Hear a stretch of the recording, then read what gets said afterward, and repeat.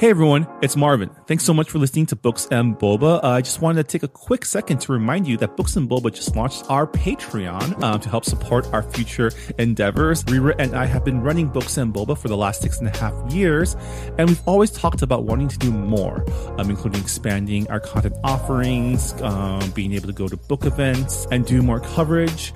And so to help us get closer to those ambitions, we started a Patreon to help us grow and to better support books by Asian and Asian American authors. We are offering 2 tiers for our Patreon. The first is our regular Boba member coming in at $3 a month, which will give you access to our brand new Books and Boba Discord server so you can engage with your fellow Books and Boba Club members and also Rira and myself in real time. This is where we'll be aiming to move the bulk of our book club discussions, but rest assured we'll still have a presence on Goodreads as well.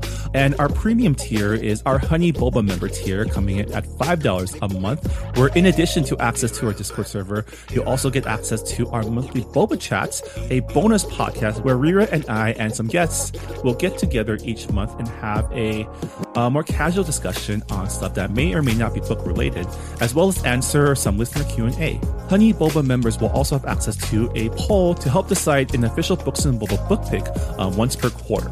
So if any of that sounds interesting to you, support Books and Boba on Patreon by going to patreon.com/booksandboba. As always, Rira and I really appreciate your support.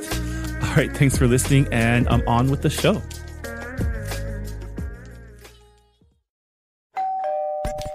You're listening to Whoa! Potluck.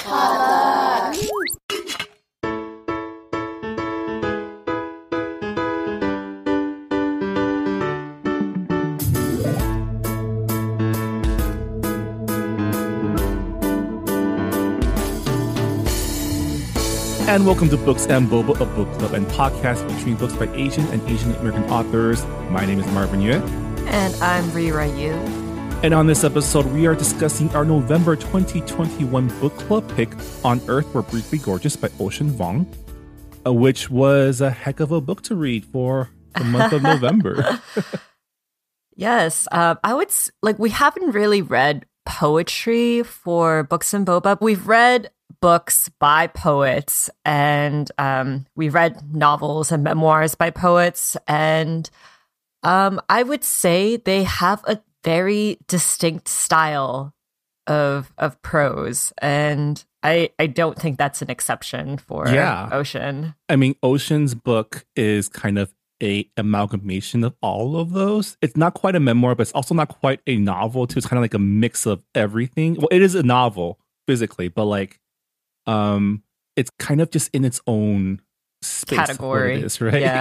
Yeah. I would say, like, out of all of the books we've read, this was definitely the most poetic book because of like the unique category that it straddles. Yeah. So I guess let's just get right into it. We'll have more of a catch up with Rira in our next episode, because if you might notice, her voice is a little low key right now because she's just gone through four days of BTS. Yeah, pretty much. Which, congratulations for surviving. It was the best week and also the most stressful week of my life. We'll catch up with Rira more about her experience with the BTS on our next episode. But let's get into our book club discussion. Rira, can you start us off with the book jacket description? Yeah, sure. On Earth We're Briefly Gorgeous is a letter from a son to a mother who cannot read. Written when the speaker, Little Dog, is in his late 20s, the letter unearths a family's history that began before he was born, a history whose epicenter is rooted in Vietnam and serves as a doorway into parts of his life his mother has never known, all of it leading to an unforgettable revelation. At once a witness to the fraught yet undeniable love between a single mother and her son, it is also a brutally honest exploration of race, class, and masculinity, asking questions central to our American moment, immersed as we are in addiction, violence, and trauma, but undergirded by compassion and tenderness. So as I've said in the book jacket description, some content warnings. There is trauma, there is drug addiction, there is domestic violence, mentions of PTSD, schizophrenia, and cancer. So if any of those are triggers for you, please go in with caution. Yeah. We talked a lot about how Ocean's book is very poetic and beautiful, but it's also very visceral and trying to, like, I don't have the language skills of an Ocean Vuong, so I can't draw the right metaphor. But a lot of his descriptions, especially the ones that evoke violence, both in like domestic violence, also in sexual violence, is very like, it affects you in like a very visceral way. Yeah, I would say it's like the closest description that I can come up with is raw. Like, you really feel it when you're reading the prose. I don't know. There's something like very like painful yet beautiful about the prose, which, you know, kind of ties in with the theme of the book, which is like finding beauty within ugliness and accepting other people's flaws and learning how to accept their love. So yeah, like it kind of ties in with the themes. Yeah. When I was reading the book, it took me a while to realize, actually, it wasn't until I started reading some supplemental materials that I realized it was not a memoir. For some reason, I thought it was just I can understand that assumption because largely it is based on Ocean Vuong's life. Like, he also grew up in a single mother, grandmother family. His father left them. He also worked on a tobacco farm, and he went to college for business school, but he dropped out after 3 weeks and turned to poetry. There's a lot of similarities. So I would say the book is very much a memoir that is heightened into fiction. So it's reimagined in a way where it provides a little bit of distance for the writer. Yeah, and it's written in such a interesting way. It's what's the genre called? Like epistolary? Epistolary? Epistolary, yes. I added an extra syllable there. Again, not myself, an English major like Rira or Ocean. I'm not an English major. But yeah, it's written as a letter to his mother. Although, what did you think about the way it was written? Because it is presented as a letter, but also as a stream of consciousness type of thing. Like, it jumps in time a lot between sections. And it's a letter that the main character, Little Dog, is writing to his mother that he doesn't believe his mother will ever read. So it actually becomes more like a confessional, right? He's like bearing his soul and his heart out on the page. And it kind of just becomes his confessional, right? Here are all the thoughts that I have about my relationship with you, with our home, with our country, with the people that we grew up around. Yeah. His mom is never going to read the letter because she is illiterate, both in Vietnamese and in English. So there's no way that she could read it.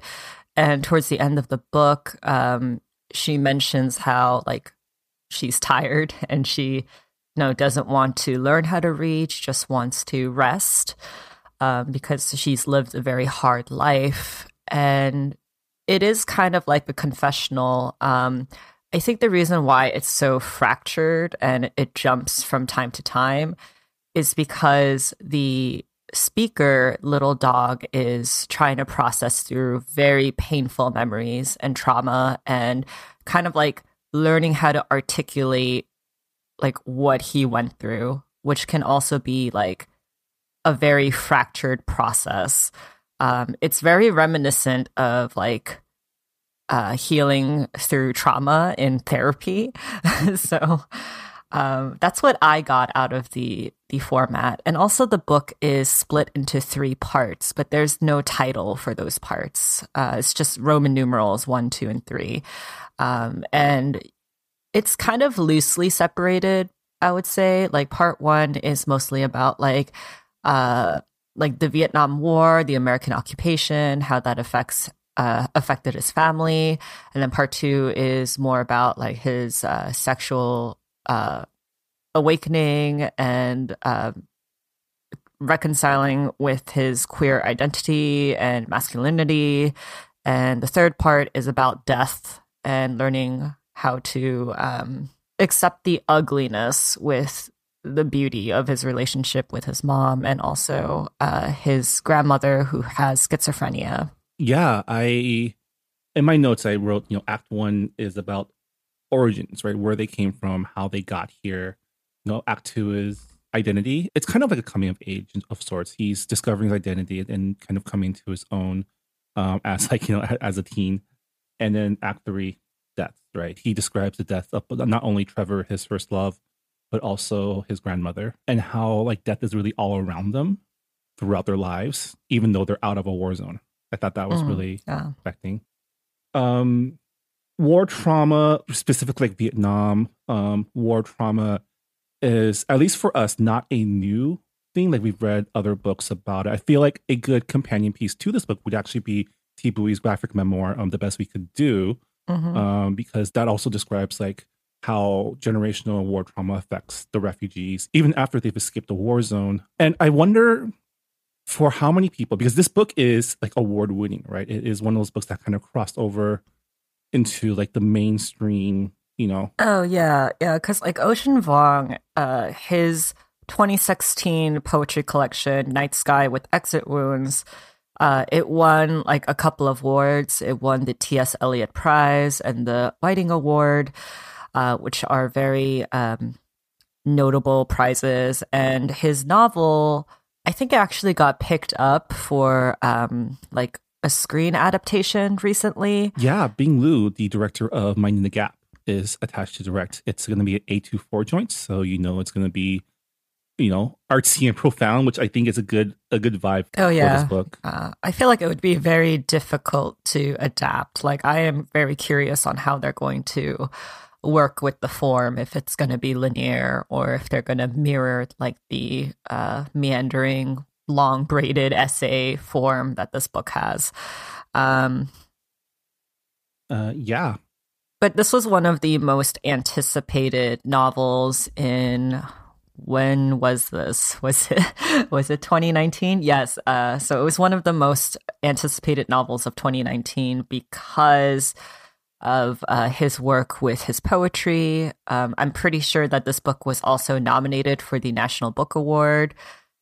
So yeah, it has definitely crossed into the mainstream, kind of like Minjin Lee's Pachinko. Yeah, and I wonder how many people, probably most people reading this book would be their first, I guess, exposure to like the refugee immigrant narrative. Yeah, I mean, like the refugee experience, like you said, it's not new to Asian American literature.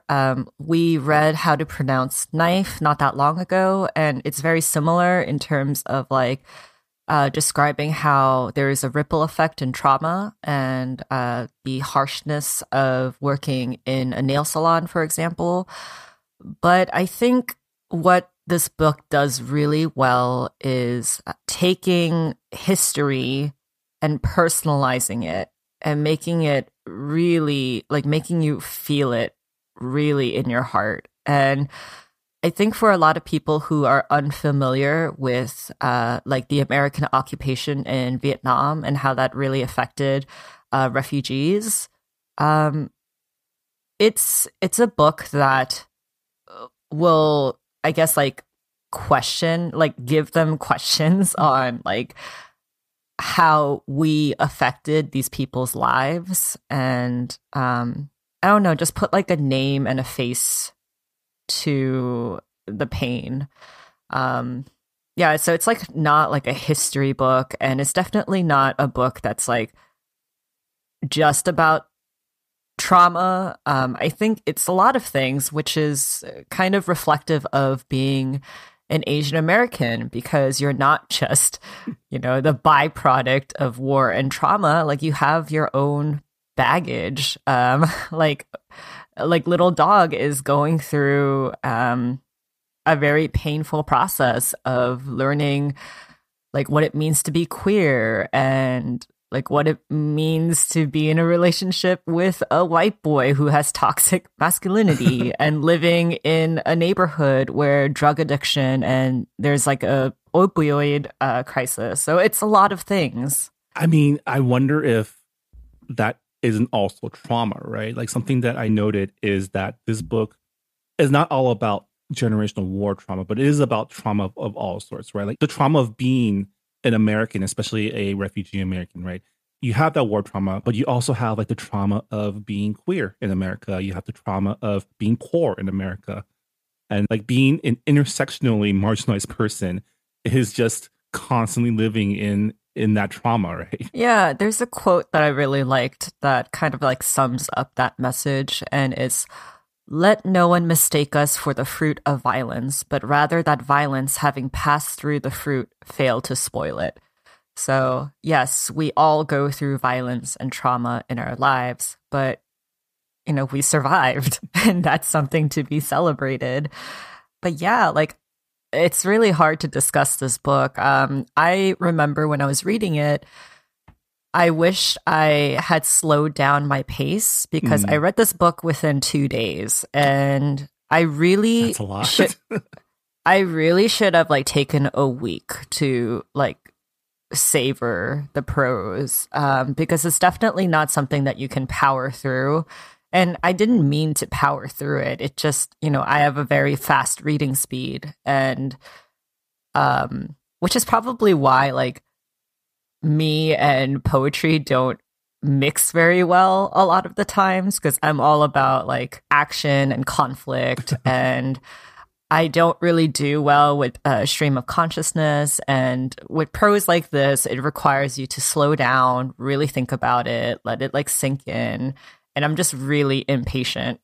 Yeah. I think it's been a while since we've read like not to say the other books that we've read aren't like literary, but like a capital L literary, like this is a book that you get assigned in the class, you pour through and analyze every single line for meaning and metaphor and all that. And I feel like it does remind you of like sitting through a spoken word piece where you just want to like, snap your fingers after every line, because he does drop a lot of really dope lines in this entire book. Yeah. I like highlighted a lot of quotes that I read in the book. And like just how visceral it is. Like when he's describing his grandmother's hands, I wrote it down here.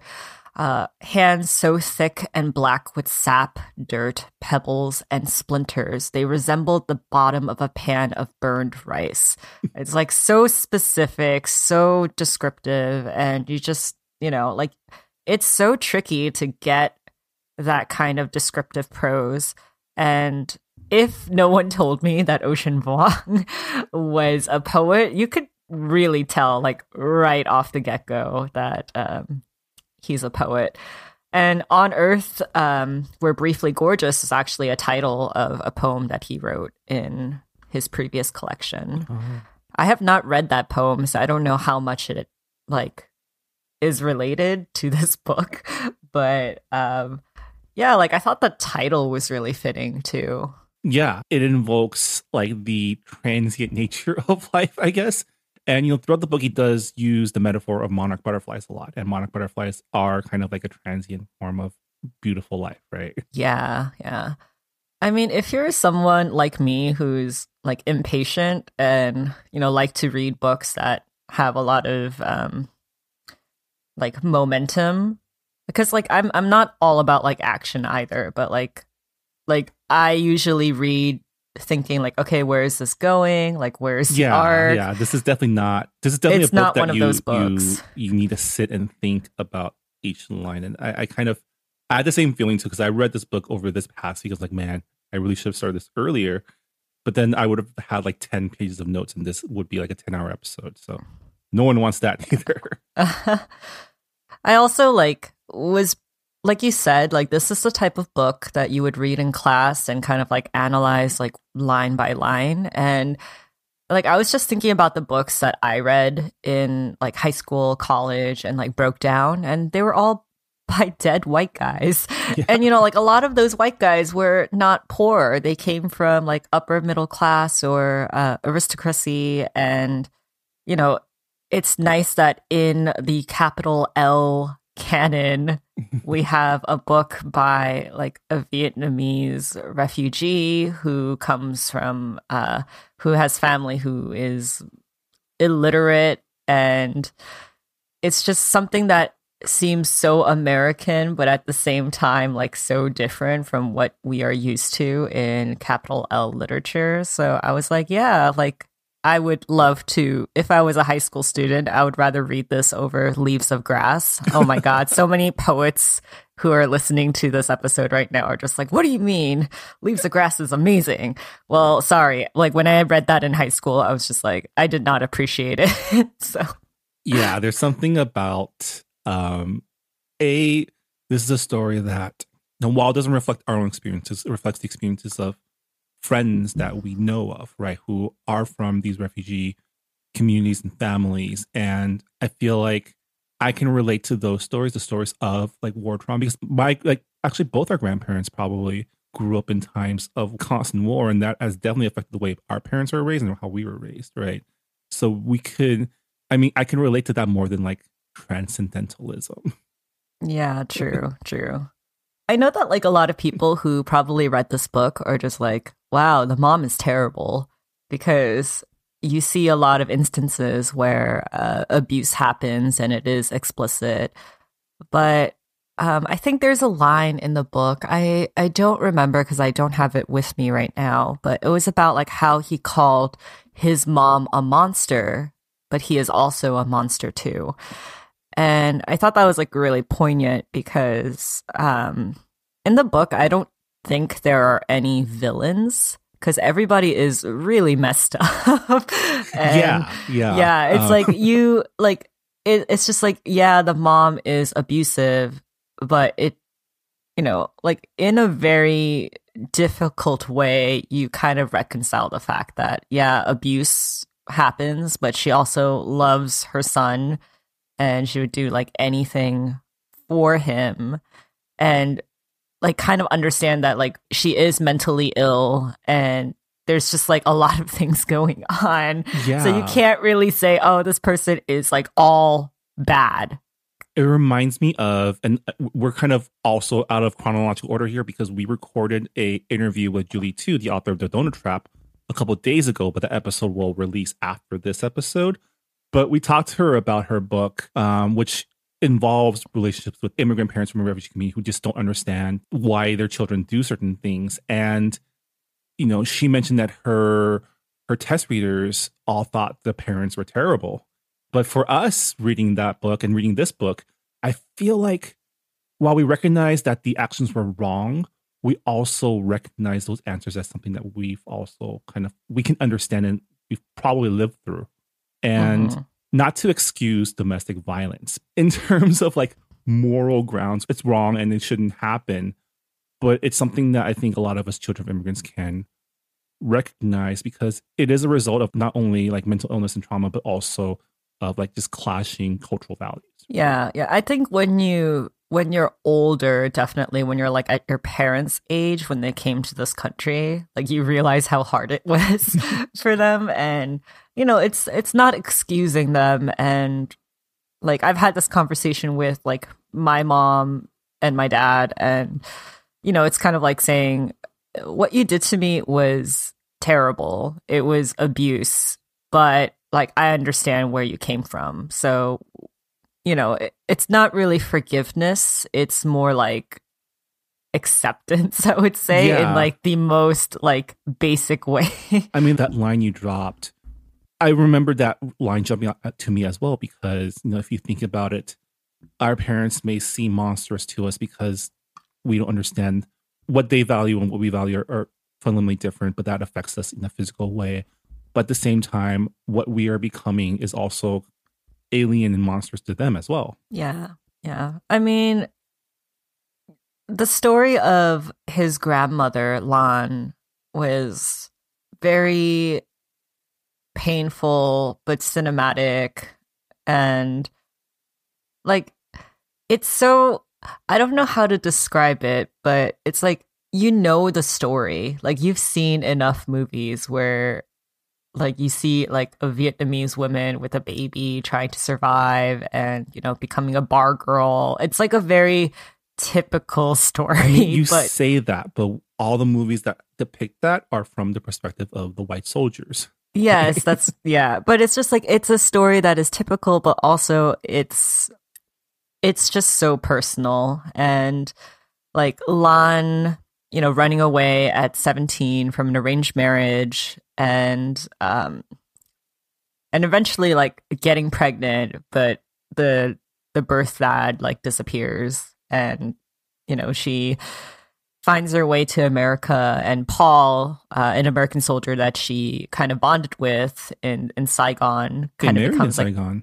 yeah, and married in Saigon. And she finds out later that he got married to an American woman, but like that was like after the war had happened, and they didn't really know what happened to each other. And it's like, yeah, these are stories that are very familiar to me, but like I keep saying, like it was very personalized, and I was just like, yeah, I feel this. Like typical story, but impact is very powerful.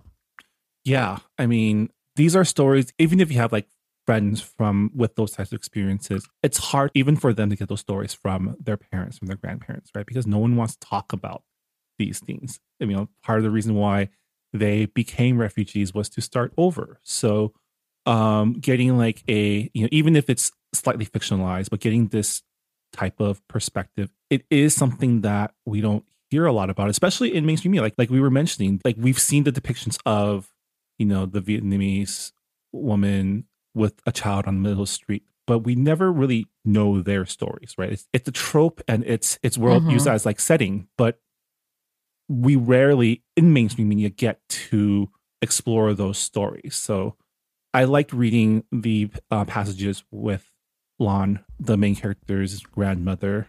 I mean, I like reading the book in general. I mean, the whole first part was kind of everyone's origins, right? Not only the grandmother, but also the mother, right? Like she was the product of a white and Vietnamese mom. So she could pass as white, but her language was still very rudimentary, right? Like I think in that first part is when Ocean described like our mother tongues as refugees, as immigrants, as an orphan, right? Especially with this mother who, because she didn't finish school, right? Her schoolhouse was bombed when she was in like first grade or something.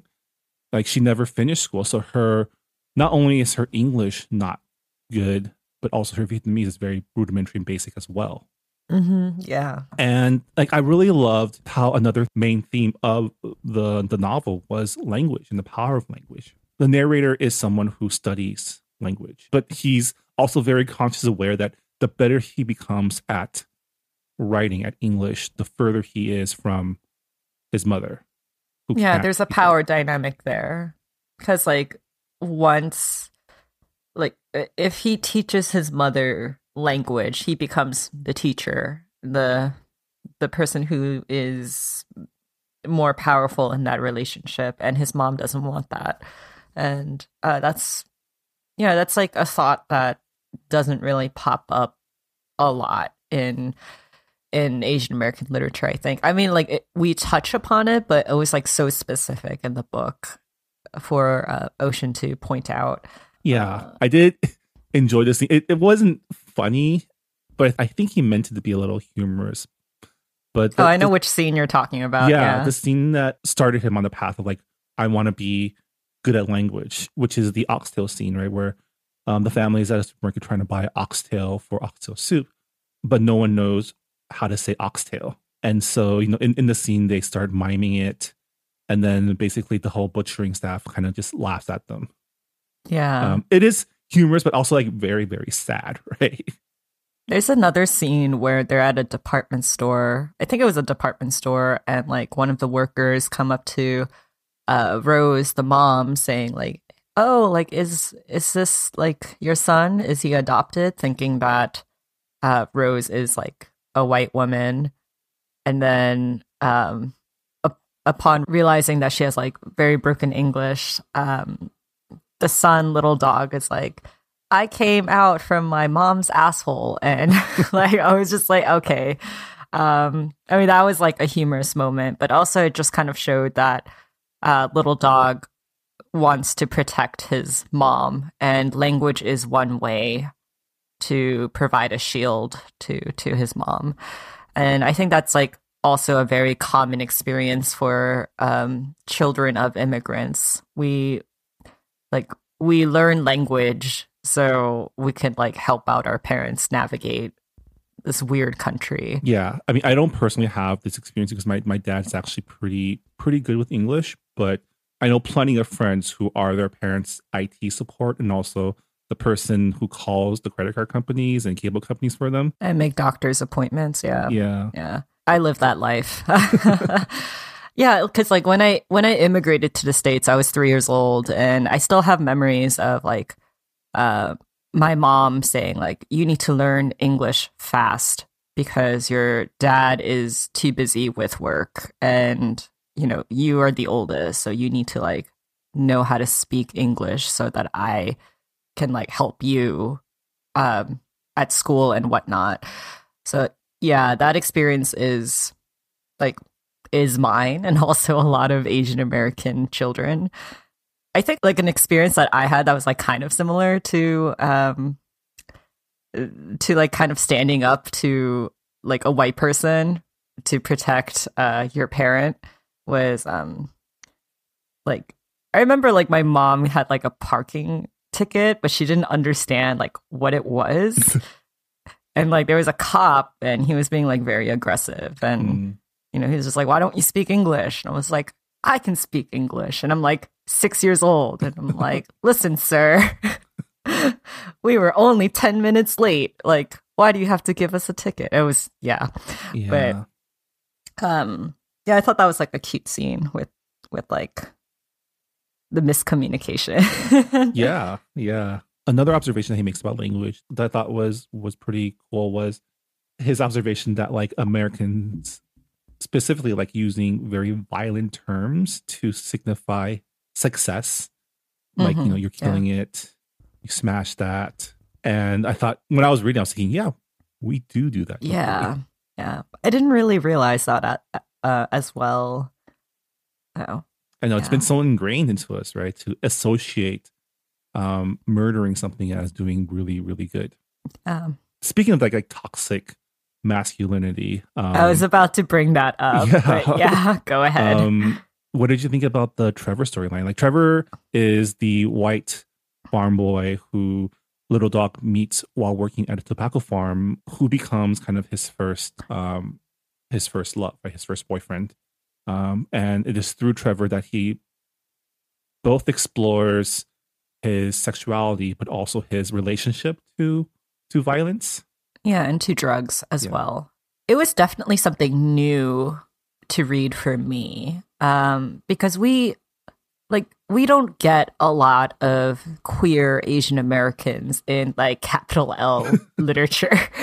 And also like the sex scenes were much more graphic than I expected it to be. And I totally understand why Ocean put that in, because this is a book about trauma and difficult memories and working through it. And I appreciated the fact that the sex wasn't like super flowery. It was like, it's very awkward. Yeah. And I was like, very surprised to read pages, plural, of the sex scene.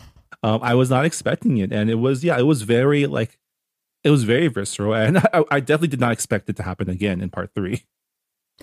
Yeah. I mean, there was a part where I think it was like the first time where they kind of experimented with like sexual activities, when Little Dog looks at the mirror and he realizes like how like beautiful he is after such like an explicit act. And you know, like it kind of reminded me of how much like for most of the time we don't realize like how we're desired, or I guess like we don't know how the outside world sees us. So finding beauty within ourselves is very difficult. And I thought that scene was pretty poignant. Yeah. I mean, part of that is just the results of, again, that trauma of being poor and marginalized, right? He spent his entire life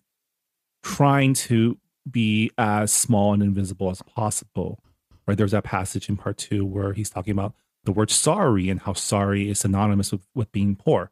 Like being sorry is a state of being poor, like always apologizing for existing. And, while his relationship with Trevor, probably not the most healthy relationship. Oh, yeah, definitely not. Trevor has a lot of toxic masculinity issues. And it like definitely shows in the prose. But it definitely allowed him to observe and reflect and process those concepts. Yeah.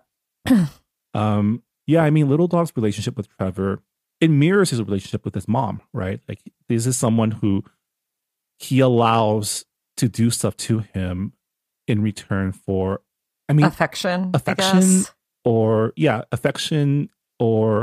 the idea of affection, right? Yeah. And also just the relationship with Trevor spans years. So it's not something that it's not like a summer fling, right? Yeah, it's not a clear-cut relationship, which, makes sense because all of the relationships in this book are blurred, either by violence or just trauma or history. And Trevor is white. So I kind of wish that the book went into the, I guess, like, power dynamic of that, because you do get the power dynamic of Trevor being someone who has this very strict idea of masculinity. Like, he refuses to, have sex in a way where he doesn't want to be a top. Yeah, like pretty much like he says in the prose, like, oh, I don't want to be the bitch. And, that's very... Yeah, I don't know how I can describe that, because I was just like, wow, like, why are you with this guy? Because he's terrible. But at the same time, he came from a poor family and, he has a drug addiction. So honestly, he has his own painful metamorphosis that he's going through. Yeah, I feel like the white privilege of Trevor is inferred, right? It's not explicit, but it is inferred. But he's definitely someone who is used to wielding power and domination in terms of people who are in the same economic class because of his whiteness. And you see that in like the tobacco farm scenes. His dad's kind of a piece of crap, but his grandfather owns a farm / plantation, right? Yeah, and then like, the people who work the tobacco farms, they're in this position to help better the lives of their family outside the country, whether it's to pay for their medical bills or to save up for a house. And, like Trevor, his grandfather owns the farm, and he does have an actual, it's like a mobile home, but it's still like property, whereas Little Dog lives in an apartment. And it just shows that the power dynamics and hierarchy of being poor, like, it's tied to race as well. Yeah, even within being poor, there's still a hierarchy. But even with that power, Trevor still can't escape the trauma of being poor, right? And eventually succumbs to it when he overdoses on Oxycontin and fentanyl, right? Yeah. Trevor kind of reminds me of, I feel like everybody has this relationship with someone who wasn't really good for you, but they helped you find your identity, or at least like pointed you towards the right path to finding your identity. With Little Dog and Trevor, like, he finds out that he's queer and what that means, and what it means to be in a relationship where the power dynamic is a little bit tilted. And like, of course, like for sexual experiences, like it's awkward, it's messy. But like, I feel like everybody has that one person in their life that really impacted them. And sometimes they're not people who were good and they did cause trauma on you, but at the same time, they helped you change. And that's kind of what Trevor reminded me of. So yeah, even though I don't know, like when I was reading the book, I was like, why is there so much Trevor? And I was kind of expecting him to disappear much sooner, but it makes sense that he was woven throughout the entire book because, he did leave such an impact on Little Dog.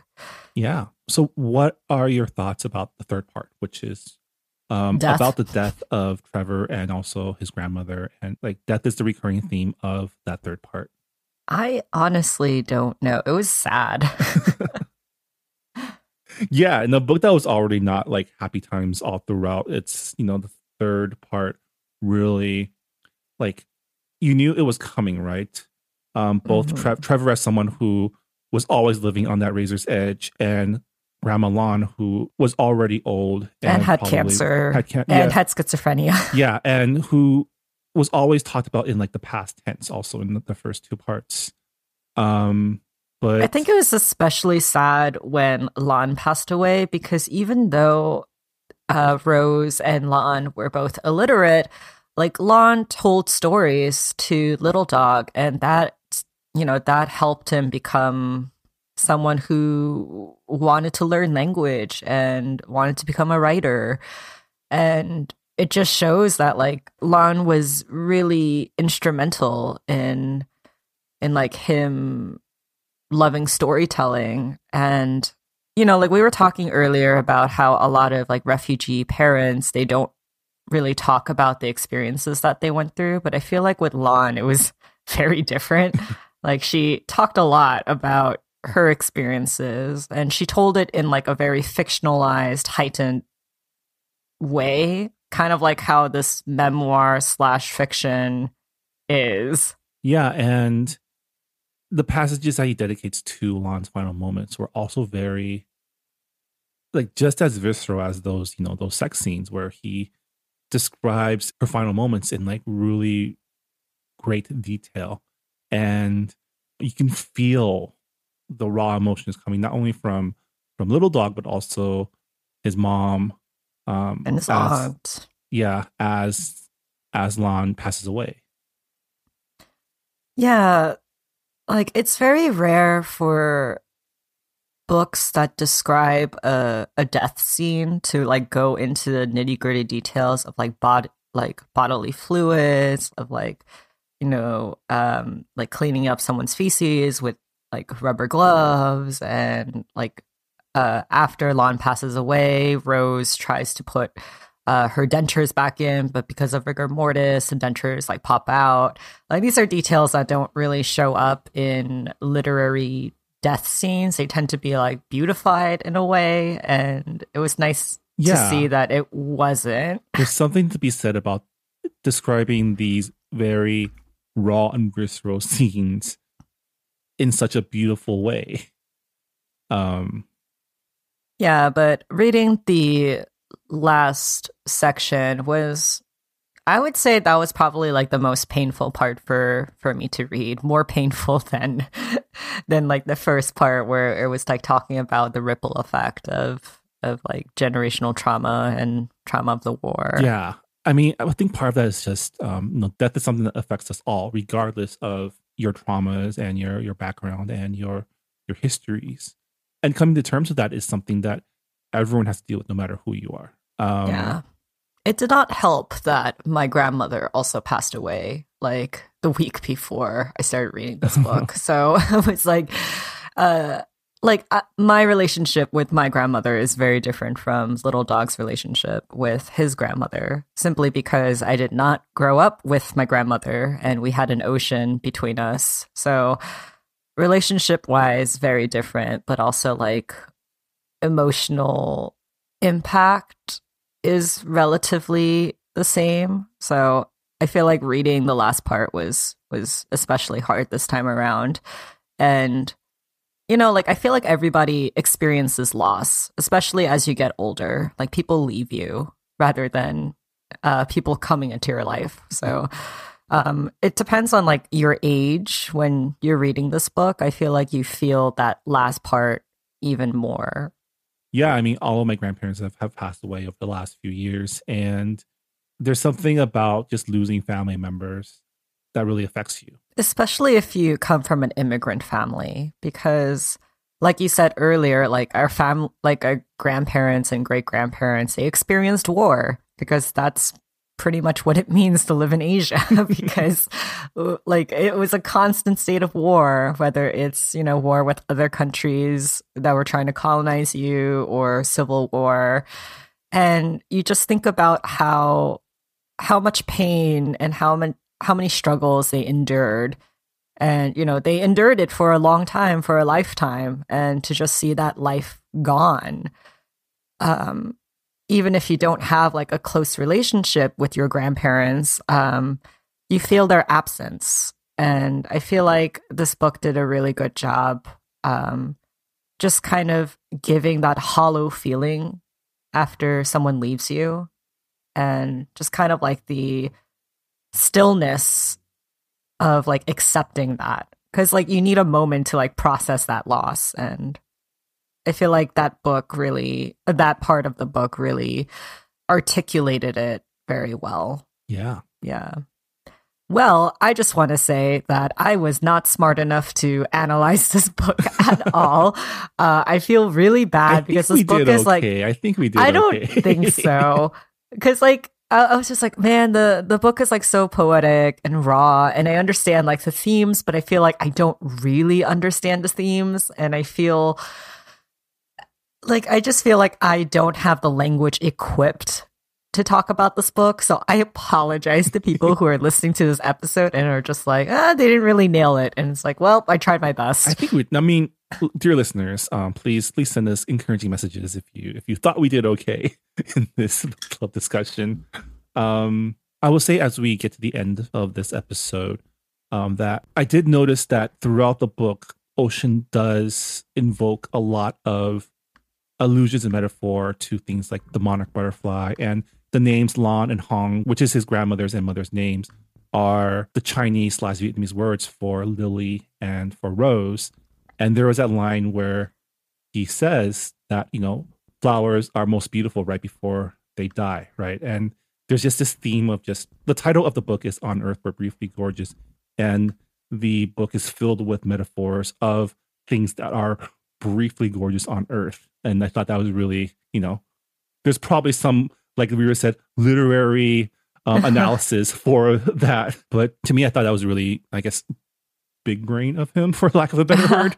I think there was like a line about like the monarch butterfly saying, like, the parents don't return back to where they came from in terms of migration patterns. It's the children that goes back. Yeah. And I was like, oh, that's like similar to immigration. But yeah, very big brain. And I definitely don't have the big brain to talk about it. This is why, like, I'm not an English major. This is why we stick to cozy mysteries and genres. This is why I stuck to like writing essays about films rather than books, because I feel like I'm just like not. It's especially with poetry too. I just feel like I don't get a lot of the metaphors. They kind of like float past my head. But I really appreciate the fact that we read this book because it did challenge my brain. I mean, I think the act of reading it, whether or not you can articulate those feelings and those thoughts, reading this book was affecting. And, you know, the way that Ocean writes is so like beautiful and also visceral that it paints all sorts of pictures in your head and invokes a lot of feelings as you're reading it. And I thought that experience of reading it, you know, even if you might not necessarily relate to everything, will affect your worldview in one way or another, right? Whether or not this is the first time you're reading a refugee immigrant narrative, or if it's just like your third or fourth time reading it, the way that he writes with such specificity and such a clear and, I guess, keen observational eye is, you can't, I don't think, unless you just don't like reading, there's no way you can read this book and not come away with like some sort of feeling, at least, you know? Yes. This book is definitely more about emotions than linear plot. Yeah, like not a fan of stream of consciousness most of the time. Like I'm thinking about like The Sympathizer, which is also about like the Vietnam refugee experience and war, and how like that was really difficult for me to like wade through. But then with this book, I feel like because it was so poetic, there were definitely like beats, right? Yeah. It's just like, oh yeah, there's a pause in between these lines. There's a rhythm to it. So Definitely it was rhythm, easier to process. definitely like it's, it's almost like it's in verse, it's each part is a poem, even though they're also connected as a narrative. Yeah, I think, I would really like to, if there's an audiobook of this, of Ocean reading, I would probably want to I think he does listen read the to audiobook. the book. Oh, okay, he Yeah. does, yeah. I think I would benefit more from listening to it than reading it. Simply because I read it too quickly, and it would be nice to just read it in the original rhythm and pacing that the author set it out to be. Yeah. Well, any final thoughts on Earth We're Briefly Gorgeous? I'm glad that we read it. I was really scared about reading it. It was funny because we were trying to think like what we were going to read for November, and I was just like, I don't know, like, do we read genre fiction again, or are we gonna read something a lot shorter because of the holidays? And I just looked at my Kindle library and I was like, oh, I have this book and I'm never gonna read it unless I'm forced to read it because it's totally out of my wheelhouse. I happened to buy it because it was on sale, so I was like, okay, Yeah. this is a good opportunity to read it, and I hope it was a good opportunity for you guys to read it, because sometimes we all need a push to read more challenging works. Definitely. I mean, this is a book that has been in the TBR pile for a long time because it's a book that, much like Minor Feelings, it's a book that's always recommended as like one of the books to read, but it's always been in the middle of that TBR pile for precisely that reason, that I don't know if I'm equipped or ready to approach it. So thank you, Rira, for making me read it as well. Now I can, now I can bring it up at dinner parties and be all intellectual about it. But yeah, no, I really enjoyed it. It definitely was a different type of book that compared to what I typically read. But I am glad that I read it, and I'm glad that I can say that I've read it now too. And so, yeah, that will do it for our discussion of On Earth We're Briefly Gorgeous by Ocean Vuong. Let us know what you think of the book in our Goodreads forums. We always love to hear feedback from our audience. Rira, what's our next book club pick for the month of December, I guess, and / January? And / January. I think we're going to read this book until like the middle of January, but we shall see. But this time around, we're reading something that is in your wheelhouse, Marvin. We are reading She Who Became the Sun by Shelley Parker Chan, and it is described as Mulan meets the Song of Achilles, and it's a bold, queer, and lyrical reimagining of the rise of the founding emperor of the Ming Dynasty. So, yeah, definitely in your wheelhouse because you love Asian-inspired fantasy. I've definitely heard of this book, so I'm excited to finally break it open and read it. I have a lot of fantasy on my plate for this month too, because I'm also in the middle of reading through Jade Legacy. Jade Legacy. Which is, I don't know what it is about fantasy trilogies, but they get exponentially larger every iteration. I think about how like it took Fonda 7 years to write Jade Legacy, and it's like, yeah, and then there's people like Marvin who probably binge read it within like 3 days, and it's like, oh, 7 years of work being like, that's why it's good. I can sit down and finish it in 3 days. I wouldn't do that for any book, That's true. The Veiled Throne, the third book of the Dandelion Dynasty, is also coming out this month, which I haven't even looked at the page count, but I'm sure it's longer than Wall of Storms. I haven't read Wall of Storms. I really should, because I am a completionist and really should read that. Oh, yeah. Anyway, you can borrow my copy, like you borrowed my I know, copy for of like Grace of Kings. Grace of Kings was also one of those books where I was like, I don't know if I'm equipped to read this. And it was just in my pile for the longest time ever until Marvin was like, we are going to read this book for book club because otherwise we are never going to talk about it. And I was like, yes, you are right. I think you'd like the second book better than the first one because it does feature better female characters. More women, yeah. But that we're not discussing that right now. Maybe in the future bonus episode or something. But looking forward to reading She Who Became the Sun.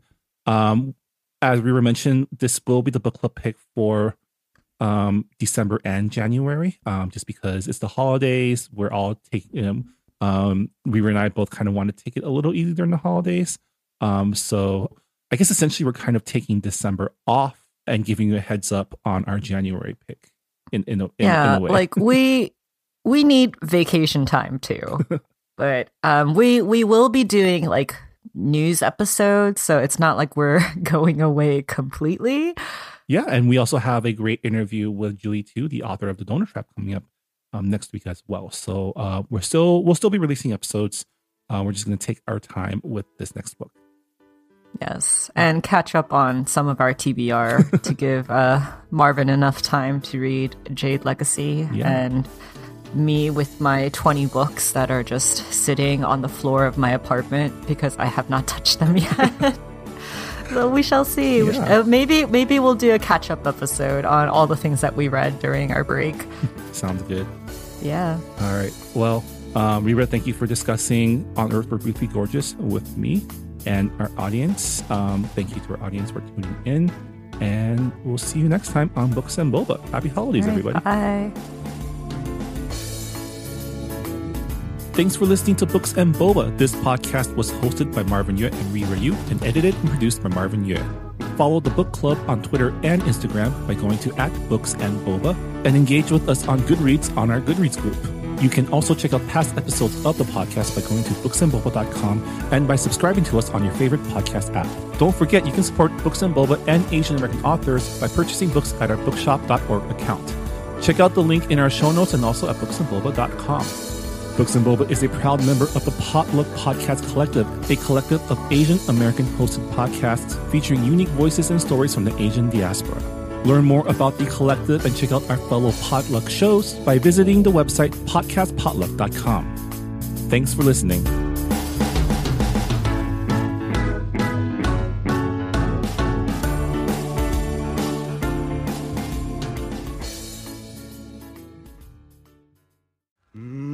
But we're still here, and we're going strong. It's an exciting time in Asian America. There are more movies, TV shows, books, and music reflecting us than ever. But all of these represent just a small slice of Asian American culture and experiences. So what do? Tell more slices. Asian Americana is a show that explores these slices of distinctly Asian American culture and history. We've talked about how Chinese Americans built California's Sacramento Delta, the art scene turns gallery institution Giant Robot, a play that explores the lost Cambodian pop music of the 60s and 70s, and, of course, Boba, just to name a few stories. You can find Asian Americana at asianamericana.com or on your podcast app.